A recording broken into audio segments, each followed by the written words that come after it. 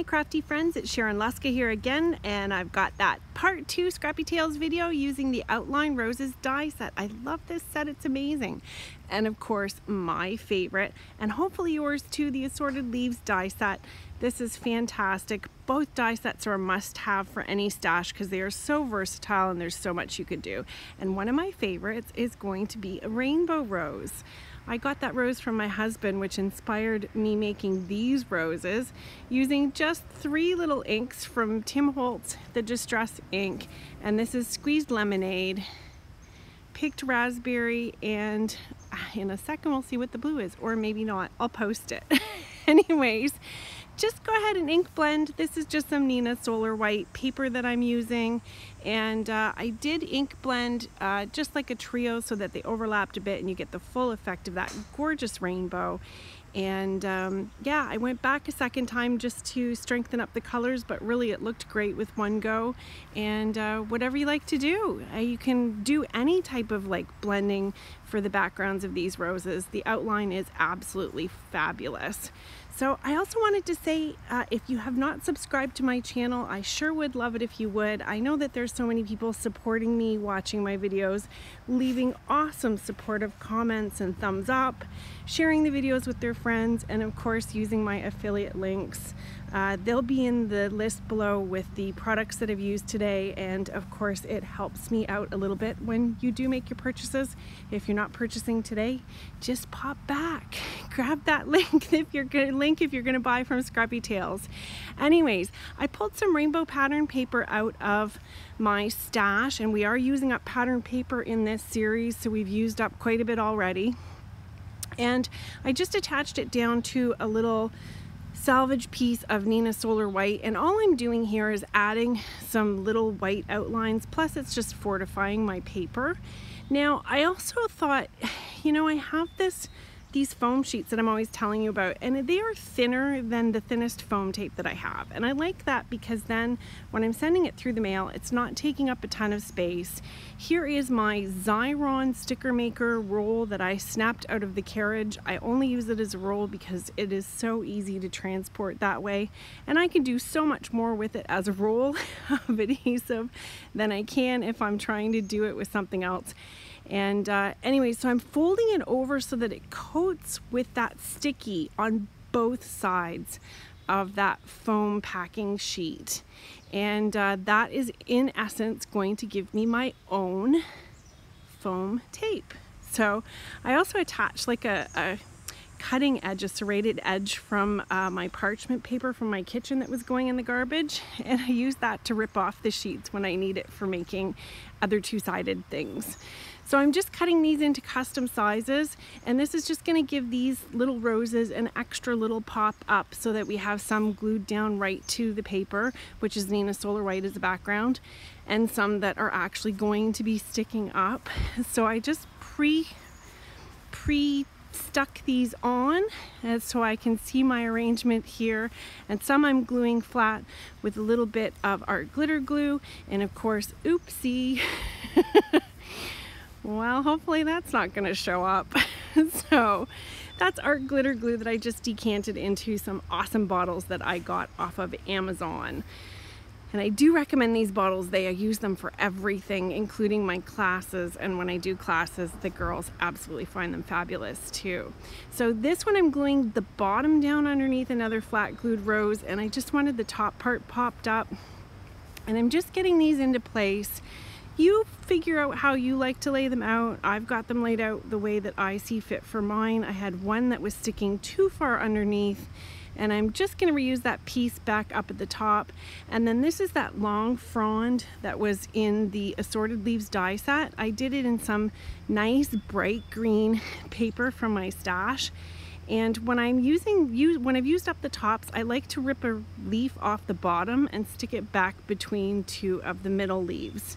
And that makes all kinds of little leaf trios, which are perfect for sticking into this arrangement. Isn't it so pretty? Rainbow roses. My husband gave me the bouquet for my birthday. Wow. Now this is from scrapbook.com. It is an alphabet die set, and of course this is handy dandy bag for a gift bag. And I cut proud out, and of course I was looking everywhere for the die cut with the U. Do you think I could find it? It was in the midst of the leaves hiding. And I just wanted to show you, when I've got something thin like a wrapping paper or like a gift bag, I usually add the glue to some heavyweight paper and then stick it down. Now, if you're going to be gluing on to vellum, use yourself some glue runner, and that way then you're not going to end up with wrinkled up, gnarly looking vellum. I made this mistake before and it was a mess. Now, if you can't run your glue runner on your letters because they're not thick enough, pull a little piece of glue off your glue runner and just stick it down as a little piece of glue. So I have a piece of paper back behind my vellum there just so that it helps me line up my letters. That way I can make sure that I've got them straight. Now, you could use a mat that has lines on it if you have one. Of course I don't, but I just wanted to make sure that they were decently straight. I've got them all stuck down there. Now, I wasn't sure because I added more roses to the front of this than I thought I was going to add. I wasn't sure whether I was going to use the wider pieces of rainbow pattern paper or whether I was going to go for some thinner pieces. And you know, after I looked at it, it really looked so pretty just without anything. So 3 totally different looks with one card, just depending on how you put it all together, right? So alas, I went for full-blown rainbow effect. So this did not stay. I went ahead and put some regular old foam tape on the backs of my rainbow strips here. They're a little bit thicker. One is a 1/4 of an inch and the other one is 1.5 inches. Oh, and this is a 5x7 card, by the way. And then I wanted to stick this down, and one of the points that I was gonna make to you guys, you can see me struggling to stick it that way. If you square your cards up to your body when you're trying to put something down straight, it will go on much better. I used to tell that to the girls when we were doing nails. Make sure your shoulders are squared to what you're working on or you will always have a crooked project. I'm just putting a little bit of ATG on the vellum back behind the P and the D, and that's going to just support this sticking in place on that rainbow paper. And then I'm adding a little bit of ATG on the back of the card panel so that I can wrap this vellum around and make it nice and neat and tidy once we stick it to the card base. Now, we want to finish this up with Of You, and I needed So, and I have Seasons from these awesome Tim Holtz greetings die sets. And so what I cut out was Of You and Seasons, and you're gonna see what I do with the seasons. So this is just some cheapy rainbow holograph paper that I have. I'm putting a little glue on. When I'm using metallic paper, I like to dab the glue off a bit. That way it doesn't squish out on the front and make a mess. So you see here, I'm just snipping out the S and the O. So now I have So Proud of You. Wouldn't that make a good Pride Week kind of card? I kind of thought so, but with it being all rainbowy and awesome, isn't it just good for anybody? Like, who wouldn't love to have someone be proud of them? I would love that. I hope there's people that are proud of me. Anyways, I don't even know who I'm going to give this card to, but I'm sure an occasion is going to pop up where I think it'll be an absolutely appropriate thing to do. You're going to love it. Anyways, I've got some square rhinestones here, which of course I almost called sequins. I don't know why I do that, but I do. And I just put them in to fill up the little spaces in between the flowers and then a few around the sentiment. So this card I absolutely love, but when I tried to photograph it, I have to tell you the colors did not end up even showing off nearly as beautifully as this card is in real life. But hopefully you'll get these roses or pull out some flowers that you have and give it a try doing the rose blending on it or the rainbow blending on it. Now here is our next one. And I got out some unicorn ink and I was trying to get this pink paper faded out, and really it was a struggle. It was not fading out as quickly as I wanted, so I just grabbed myself a squirt of acrylic paint and decided to give them a dab of that. We frequently forget the different things that we have in our stashes and how easily they can solve problems that we encounter when we're card making. I added a little bit of my dye ink into the white paint to darken up these these outlines for the roses. I definitely wanted them to be a little bit darker than the faded out pink with the white paint, and it worked really good to use the Tim Holtz Distress Inks to color it. There's a whole bunch of products that we can mix together to expand the uses of them, and I hopefully will get into that in a later video. But here I have a triple layer of white die cut saying prayers from Hero Arts, and I'm taking some gray, a darker gray or a charcoal colored, and I'm layering them back behind. If you're ever trying to make an outline, like a thin outline for a word that you've die cut, using 2 of the specific die cuts and then just layering one up into the left and one down into the right will give you a pretty good halo effect around your lettering. And that's what I wanted to do here. Now I have some of this funky, sorry about the traffic noises, good Lord. Here I have some funky organza that has some really cute dots on it. It looks like very bridal-like, and I just thought it was soft and pretty and, you know, kind of fit the whole feel that I wanted for this particular card. Some of you may even recognize this paper from, I picked it up on sale when AC Moore was closing. It is a American Crafts product. So I wanted to get this layered on here, and I just added a bunch of little runs of ATG, and then I'm going to arrange my roses here again, trying to remember the arrangement that I had. And you know what, sometimes it's better just to rearrange it than to kill your brain too hard trying to get it looking exactly the way it was. But this time I do have myself some of that peel and stick. I went ahead and put some glue in between the layers of the roses, and I have some foam tape here, and what I'm doing is adding glue so that that will penetrate this specific hunk of organza that I've put on here. It'll actually go through the organza, and that's the Hero Arts die and stamps there. And I did add a thin strip in some gray VersaFine Clair ink here, and that's going to say sending hugs and prayers. There you go. I was reading it. Well, you guys were reading it. That happens a lot, you know. So I wanted to get the prayers over top of those roses, and then I'm just going to take this, and I like the angle that I cut it at, so I took my cut off piece and layered it over top so I can match the same angle again. I put a little bit of glue on the back of that and then decided that I wanted to stick it underneath prayers. Now I'm taking a look at my leaves that I have here, and some are darker. They're a little too dark, but I thought, you know, if we gave them a little bit of a blend with some of that unicorn ink, that would really help tone them down and give them a really soft, kind of subtle look. And it's the kind of look that you want when you're sending somebody hugs and prayers, right? It's going to work with the background a lot better than that intense green is, and I think that it has like a bit of a minty kind of, you know, I don't know what they call that, waxy look to it, but I thought that it really pulled things together beautifully. Once I've got them arranged, I just kind of lift up the corners of those roses and squirt in a little tiny bit of glue so that the leaves will be held into place, no problem. And that makes my job of putting this card together a lot easier.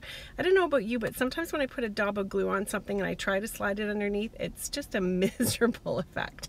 So the one thing that I needed to tie this together is the charcoal outline of the prayers really needs to be somewhere else on the page as well. So I just put a piece of two-sided tape down on the charcoal paper, and then I cut a couple really thin strips. So if you don't have a Xyron glue runner, you can take whatever the widest bit of two-sided tape that you have, put it on the very edge of your paper, throw it through and cut off a couple little skinny strips on your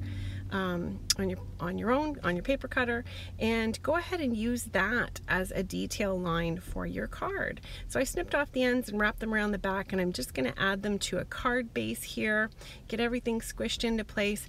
And then I also have these pop color from scrapbook.com, and I thought I would grab that. That's the little insert that keeps it from leaking when it's getting mailed, and thank God they put that in, because I don't know what happens to my mail when it comes here, but sometimes it's in rough shape. So I just gave it a little test squeeze there, and I'm going to add a bunch of these so that we can just expand out that central image so that it has a central impact of what it is that we're trying to say and what it is that we're showing, but also softening it as it joins the rest of the paper. And that would be card number 2.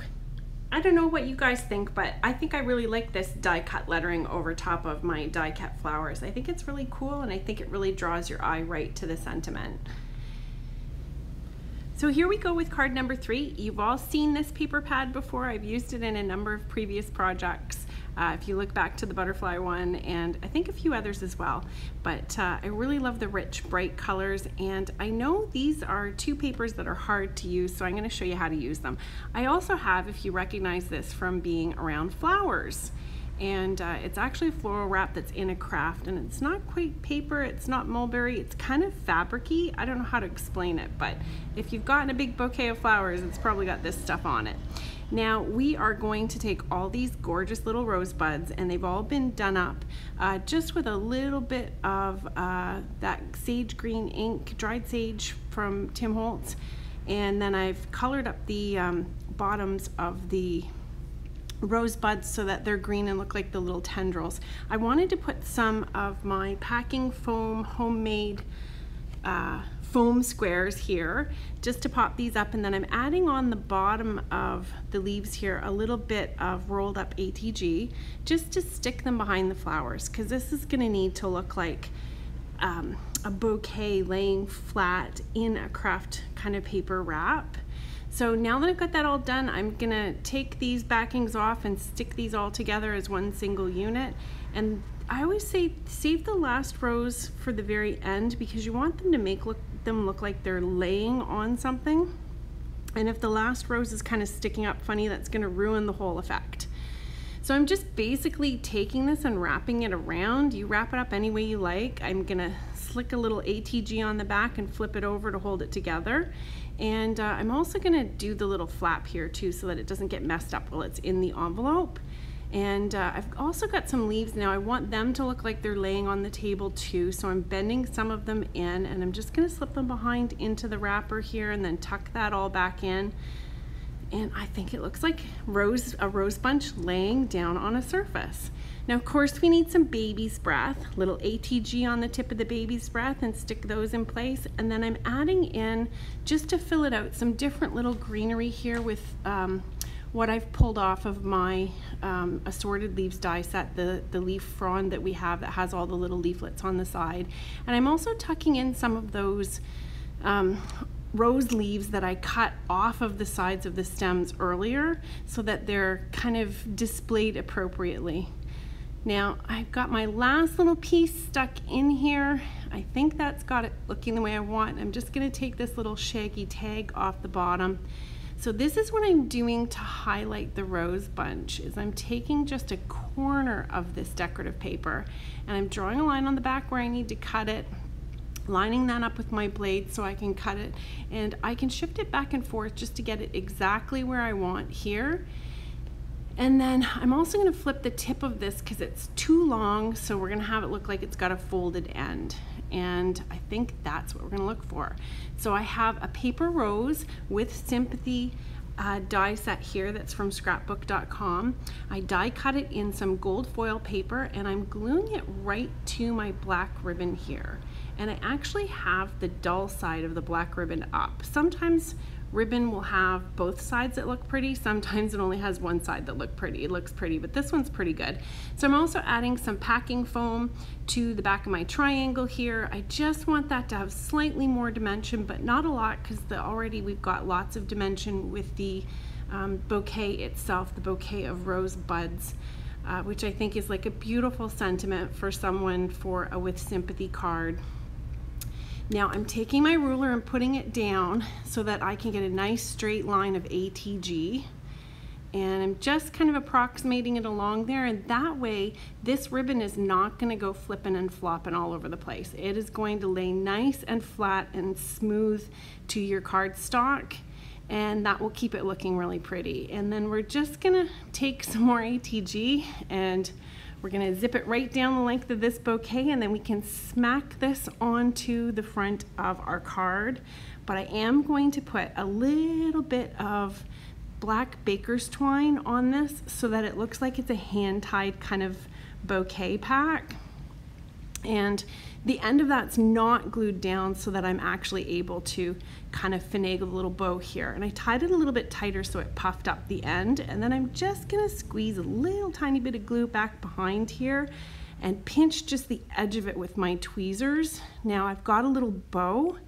I made this bow by just tying some of that baker's twine around to cinch in the ribbon, because if I want to mail this, it's going to be flat enough as long as I don't have a big ribbon knot. And that is my third card.